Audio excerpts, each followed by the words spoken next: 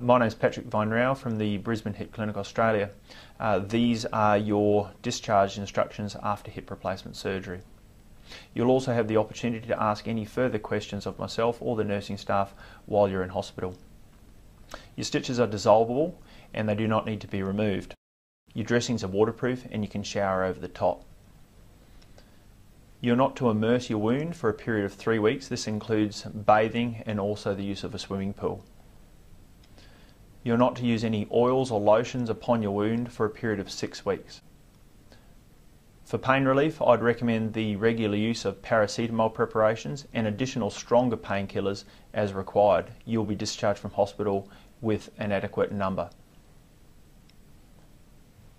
Hip precautions are required for a period of 12 weeks. Hip precautions are a standardised set of guidelines that we use to ensure your safety and comfort for the first 12 weeks after hip surgery. Hip precautions are easy to perform.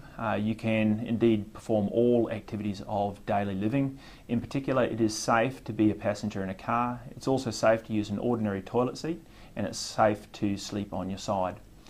If you have any questions about hip precautions, please contact us at the Brisbane Hip Clinic.